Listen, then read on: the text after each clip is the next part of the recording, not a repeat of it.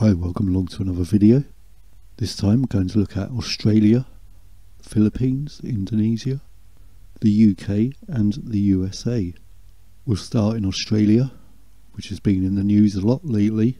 Torrential rains hit Australia as conspiracy theorists blame aviation company for floods. Handel aviation operator Mark Handel told AFP that the company does not seed clouds.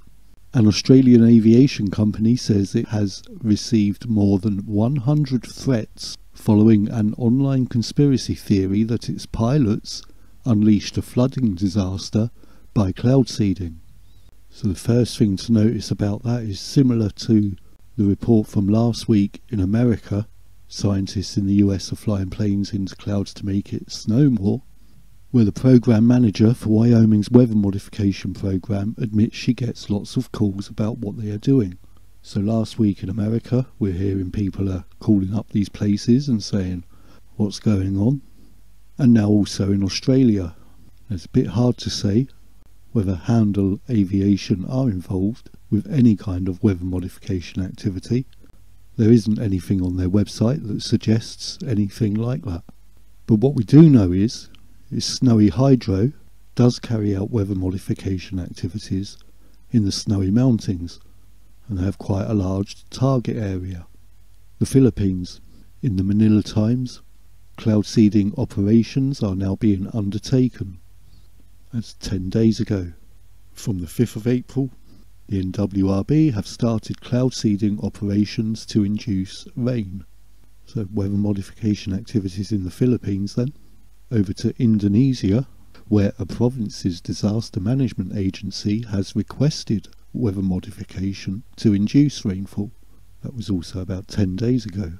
So the Philippines are doing it, Indonesia have requested it. Over to the UK, mentioned MIT covering this tech in a recent video. If you want more information on the University of Bath's involvement in new methods to trigger rain, you'll find a link to that with links to everything else in the information section of this video. So in the article shows a picture, a drone carrying an electric charge is tested in the UK. This is one of the first times scientists have used drones in an attempt to stimulate rainfall from clouds. So it's worth noting here with that statement, so we're in 2022, these experiments were done in 2021. So during a climate crisis that is well known about in the 21st century, scientists are trying to stimulate rainfall from clouds using drones. So during a climate crisis which has unexpected weather events, extreme weather events that the world is experiencing, scientists are modifying the weather with drones. There isn't much detail about the experiments in the UK. Hopefully we can establish more as time proceeds.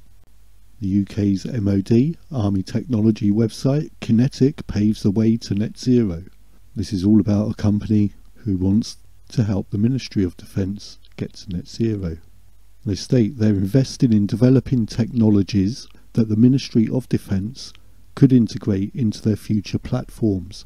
It's worth noting there is technologies and platforms, so multiples. One of them is the electrification of land vehicles. That's one of the technologies. There's not much else mentioned. Then there is randomly the Malaysian Air Force's cloud seeding media picture. Most people have probably seen that at some point or another. And there's nothing really said about that. Geoengineering. Should scientists study how to dim the sun? No, so we'll just leave that there. From our local weather service on the 13th of April, the weather is partly sunny with sprinkles. And then later on it was clearing with sprinkles. If anyone knows what kind of sprinkles we were sprinkled with, please let us know. But I don't think it's the sugar ones. Over to Oregon, there's a political piece talking about how political people are talking about how they're proposing to try cloud seeding, weather modification, or using aircraft or drones to add particles of silver iodide to clouds. There's the drones again being used for weather modification. Just to be clear, that's drones adding silver iodide to clouds, whereas the UK one was drones which were creating an electrical charge to stimulate rainfall. Drones being used for different technologies to modify the weather during a climate crisis. So one of the politicians apparently denied the existence of climate change and said drought conditions are caused by the government. So because they're a climate change denier, obviously it makes the drought conditions are caused by the government thing a conspiracy theory, doesn't it? We know drought somewhere is a common side effect of weather modification elsewhere. So is that caused by the government? Well, Oregon does have state laws on weather modification, whereby the purpose is to promote the public health, safety and welfare by providing for the licensing, regulation and control of interference by artificial means with the natural precipitation of rain, snow, hail, moisture or water in any form contained in the atmosphere. That legislation is from 1953. So essentially that politician's right, the government is responsible. There's even regulation to govern it. So is weather modification a thing in Oregon? Yes. 2016. Covered this story. Weather modifiers see fog removing tech at Medford Airport. It's from the Associated Press, Medford, Oregon.